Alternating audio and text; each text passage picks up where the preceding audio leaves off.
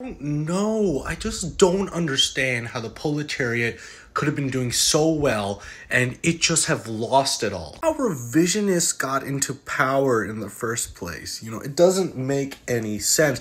It seems like every time I look at the history of humanity, it just seems like we were on such a good path and then something went wrong. And I think we can all sort of feel that it went wrong, right? Brings me to my next point. Fuck Khrushchev. It's all his fucking fault. I'm a salary man.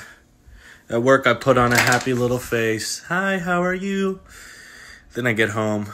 It's just despair, darkness, reality, alienation. I don't understand how you cannot have revolutionary optimism.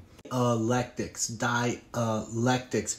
Every single system in human history, every single economic mode of production has internal contradictions, and eventually they get to a point where humanity moves on to the next system. Humanity, the universe, everything is always in a state of progress. There is no stillness. There is no end of history. That's how you feel about all this, comrade. Sir, this is a Wendy's.